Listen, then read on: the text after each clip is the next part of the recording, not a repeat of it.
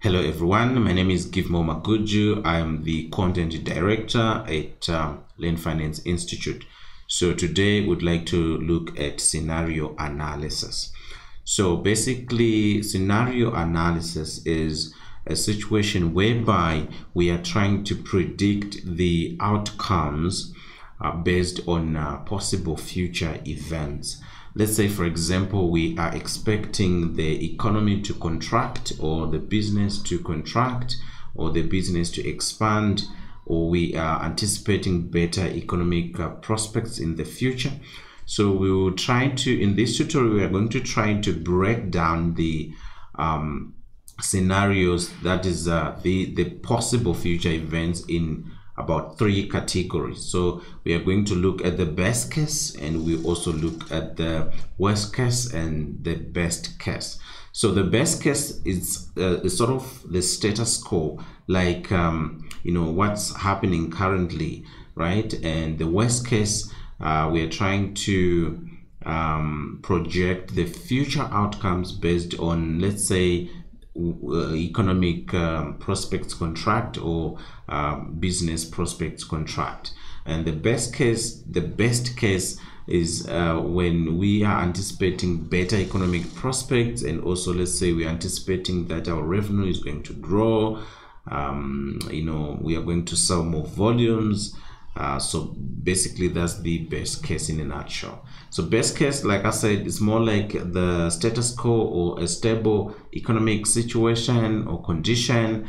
Yeah. So now we have got a set of scenarios here. So let me just collapse that.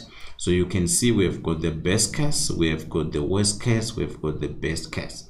So here under the best case, we have got revenue that is growing at 10%, and under worst case, we've got revenue declining and growing at a rate of 9%, and under best case, we've got revenue growth rate at 12%. They are signifying better economic prospects and signifying better marketing efforts, and that may drive revenue. Now, so we want to create we want to link these outcomes, the income statement. We want to link the income statement to these scenarios, right? So the way to do that is we have to create here you see these initial assumptions, and these depict the best case. So we have to turn these assumptions to a live case, so that we also link the other 3 scenarios to that live case, and we will use that live case to control the scenario, so that we can monitor the outcomes here on the income statement. So without wasting time, let's just dive into doing it.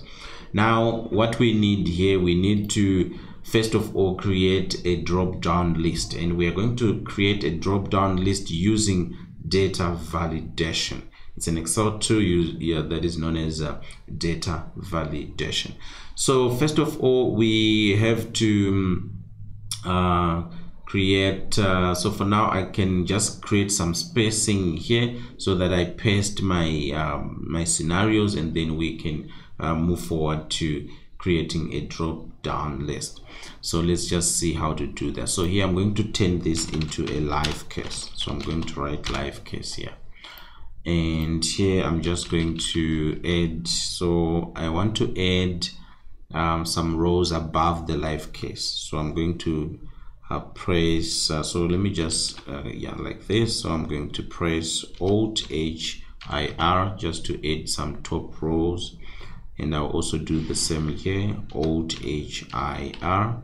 I'm going to do that once more, Alt-H-I-R, and I think I've got enough space for my scenarios here. So what I'll do is I'll just come down here.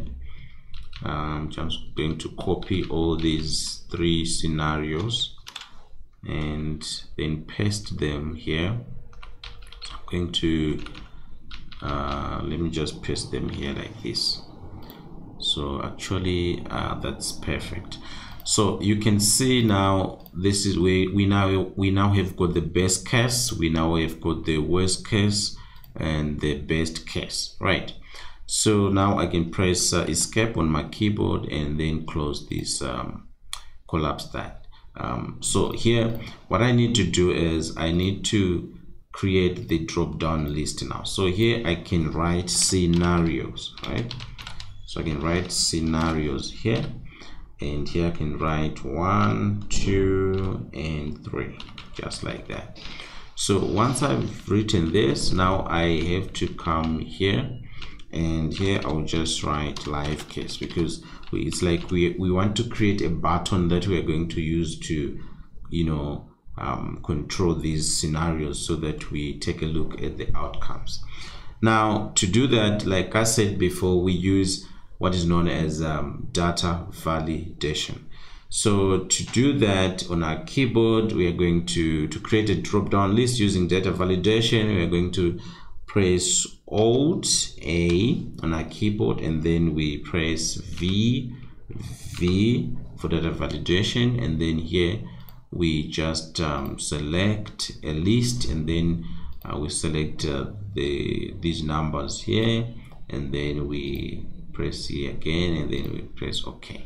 So as you can see, we now have got a button here, you can see with an icon for drop down list. So here I'm just going to choose 1 here, right? And yeah, so now this is the first option. So these are options, right? Scenario options. So this is option 1, this is option 2, and this is option 3. So what I want is, whenever I select option 1, here the income statement, which is our outcome, it has to match, it has to adjust to the set of assumptions that are under option 1, and obviously under option 2 and option 3. So let's see how to do that. So now, as you can see, this was our assumptions one, and we see that these set of assumptions, they link to our income statement. So that's where we are going to do the linking. So here, since these are already linked to the income statement, I'm just going to delete these ones like this. And right, so what I would do now is I'm going to use the choose function to link the above scenarios to the income statement. So what I'll do is I'm going to press equal sign to initiate the formula, and then write choose, and then press tab. And now what I need to do is I'm going to choose the first option, and then I'll press F4 just to anchor it, because I want the option to be fixed. And here I'm just going to select revenue for the best case, and I'm going also to select revenue for the worst case, and I'm also going to select revenue for the best case, and then I'll hold on shift and close the bracket, and then here I'm going to press enter on my keyboard. Now I'll hold down shift and copy and highlight to 2024, and then press Ctrl R to copy the formula to the right. As you can see, the revenue is adjusted to option 1, which depicts the best case. So now we can see under the best case, our revenue will grow at 10%, and this is equivalent to 10% growth of the revenue.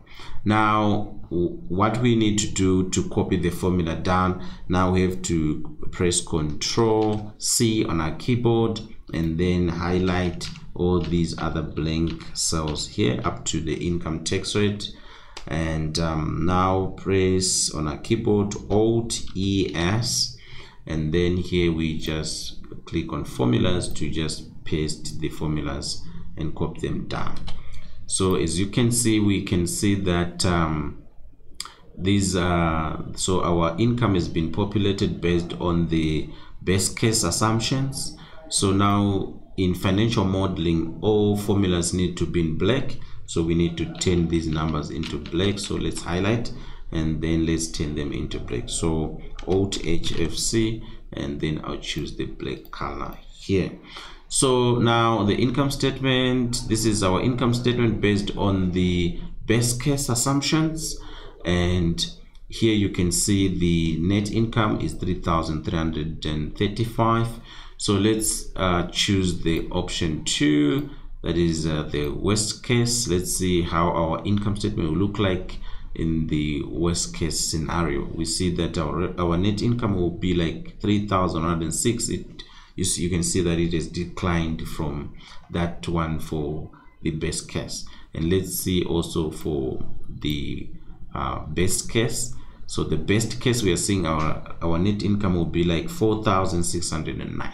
So here there it is, guys, for you, and I hope you have appreciated how to use the scenario analysis, or how to do scenario analysis in your financial statement analysis or financial modeling.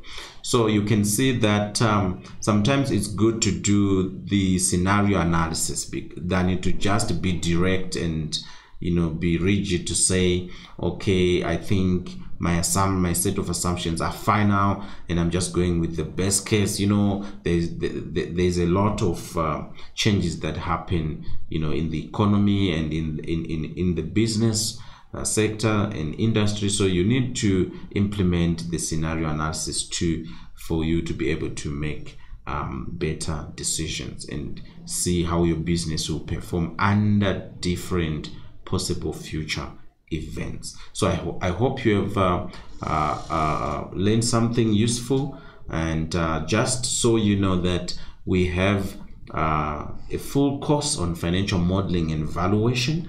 So if you're interested, just message us using the email below, and also click on the website link below that will take you to the course. And we are also doing some boot camps, financial modeling boot camps, so that you can sharpen your financial modeling skills.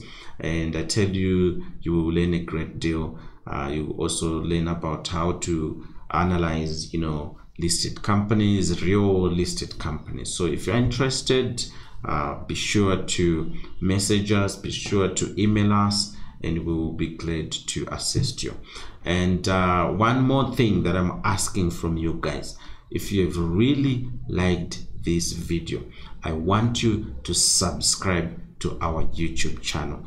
Don't leave this channel without subscribing, please guys. So thank you guys, and you are so amazing. May God bless you. See you in the next tutorial.